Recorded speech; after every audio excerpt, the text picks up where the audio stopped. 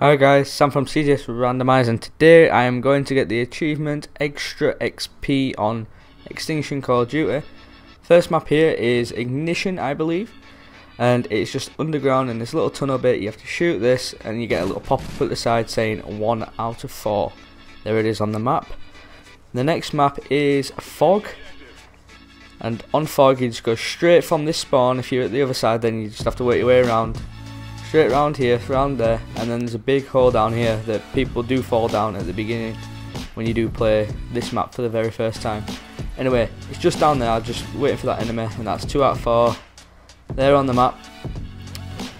Next we have Bayview.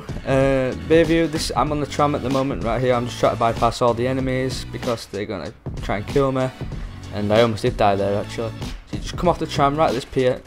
Right under this pier bit, there's one there. That's 3 out of 4. Start right there. You have to off the map under the pier. Right, this map is the containment map, and it seriously just spawn from the Federation side.